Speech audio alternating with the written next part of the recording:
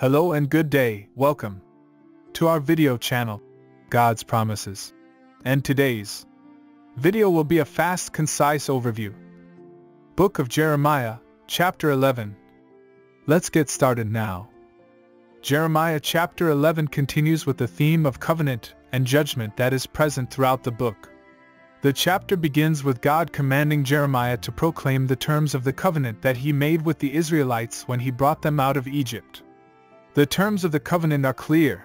If the Israelites obey God and follow His commands, they will be blessed and prosper. But if they disobey, they will be punished. However, the people of Judah have not kept their end of the covenant. They have turned away from God and have followed other gods.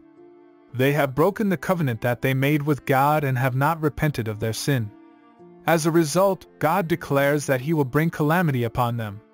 In verses 9 to 13, the Lord tells Jeremiah that the people of Judah have conspired against Him and have made a covenant with other nations and with foreign gods. The Lord declares that He will punish them for their treachery and disobedience. He will send disaster upon them, and they will cry out to Him for help, but He will not answer them. In verses 14 to 17, the Lord tells Jeremiah not to pray for the people of Judah because He will not hear their prayers. He declares that the people have made their choice, and they will suffer the consequences of their actions. The Lord also warns Jeremiah not to trust in his fellow countrymen, as they too have turned away from Him. The chapter ends with Jeremiah declaring that the Lord is righteous and just in His judgment. He acknowledges that the people of Judah have sinned against God and deserve the punishment that is coming to them. The lesson that can be drawn from Jeremiah chapter 11 is the importance of keeping our promises to God.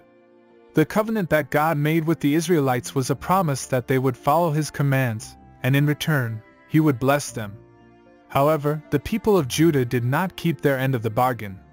They turned away from God and followed other gods, breaking the covenant that they had made with Him.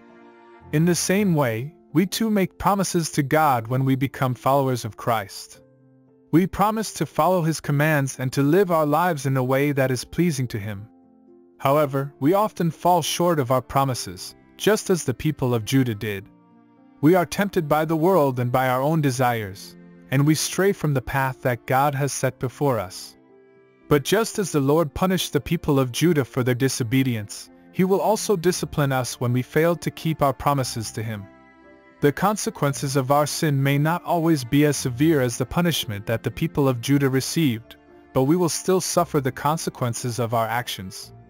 Therefore, we must strive to keep our promises to God and to follow His commands. We must resist the temptation to follow the ways of the world and to turn away from Him. We must repent of our sins and seek forgiveness when we fall short of our promises. And we must trust in the Lord, knowing that He is righteous and just in His judgment, and that He will always fulfill His promises to us. Thank you for visiting us today. Please share with us your favorite Bible chapter below in the comments section. Don't forget to like and subscribe, it really does help our channel grow. Looking forward to see you back here for our next video. Always take good care.